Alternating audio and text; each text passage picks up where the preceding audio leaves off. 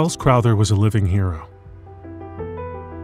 In the face of tragedy, he rose both literally and figuratively. A Boston College athlete, a graduate, a volunteer firefighter, a friend, and a son. Wells heroically climbed 17 flights of stairs up to the 78th floor of the South Tower, where he made the ultimate sacrifice. Wells Crowther saved as many as 18 lives. He courageously went toward danger to help others escape. Identified only by his red bandana, a gift from his father. The red bandana stands as a symbol of sacrifice, gratitude, and teamwork. Wells' story is bigger than lacrosse. It's bigger than sports. It's a human story, a tale of triumph and tragedy, a tale of legacy and loss. Wells went up so others could come down. Today, Wells' legacy lives on campus, on the field, and in the community. Now Patrick Roach with the runner on second, 2 outs, and the first pitch is into right field, a base hit. Burns around third. Comparing athletics to what happened that day is obviously not anything that anybody would do.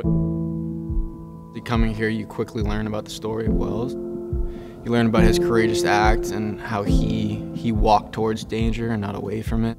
When I think of Wells and what he did on 9/11, I think of selfless service and what a true leader is. Wells is a constant reminder of who I strive to be and who my teammates and BC baseball strives to be. It really just goes towards everything that we stand for and just the people who we try to be every day.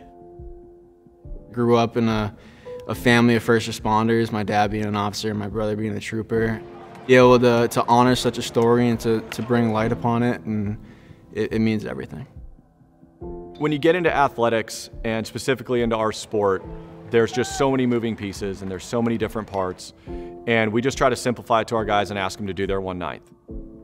9 players in the field at a time, so you have to do what you can and focus on what you can do to help the team. As long as you're doing what you can do, that's doing your 1/9.